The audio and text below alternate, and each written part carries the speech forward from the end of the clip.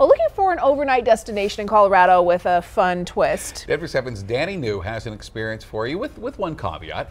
It comes with dozens of other house guests. Everyone has a different dream of what their retirement looks like or whenever their kids leave. Well, how about spending it with 65 alpacas?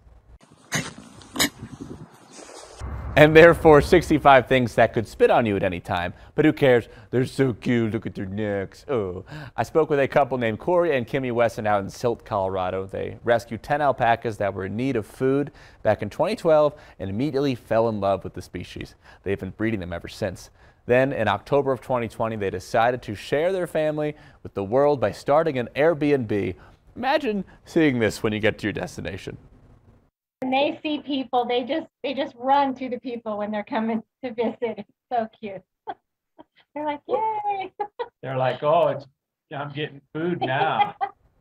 So now they have 3 different places that people can stay on their historic property built in 1896. And if you're just driving through on I-70, they also have a boutique that features lots of goodies, such as products made from alpaca fleece, very warm and toasty. But of course, it's really all about meeting the alpacas.